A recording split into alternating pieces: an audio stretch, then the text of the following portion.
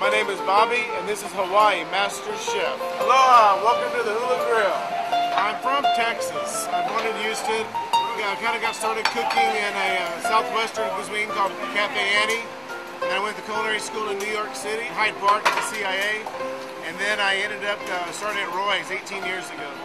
We have a great atmosphere here. We're right located on Kaanapali Beach, Dignity Beach. Our main thing is to try to use local farmers, the fresh produce, and the fresh catch of the sea. We like to use the kiawe wood. It's the Hawaiian mesquite. We like the way it imparts a special smoky flavor on our fish and meats. And our biggest selling is the macadamia crusted mahi. We do have it on our 3-course taster menu, and in our dining room it's our main seller. We have an idea, and then we have some of the upper management and stuff. We sit down at a table and we'll do like 10 different items and do a tasting and just toss it around what will work, what won't work. So we have a big discussion about before it goes on our menu. Here we have our macadamia nut pesto with seared shrimp and a grilled tomato garnish. And then since we have a little asparagus risotto, there we go. That's a paka paka, Hula Grill style. We have a great staff. I love just being on the beach. We have a barefoot bar, and you can put your feet in the sand. Basically, we have 2 restaurants in 1 restaurant. We have a lighter fare with pizzas, burgers, and salads. And then we have our fresh fish, steaks, and pastas in the dining room. And what's this other one you know you're This is our baked Hawaii. It's a version of baked Alaska.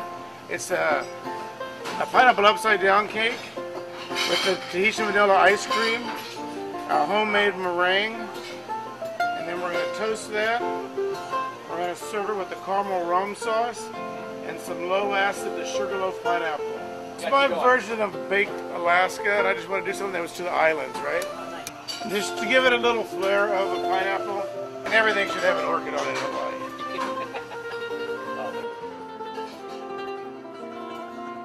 So this one has been around a long time. This has been here since the opening. This is our ice cream sandwich, and it's, as you can tell, it's Texas style.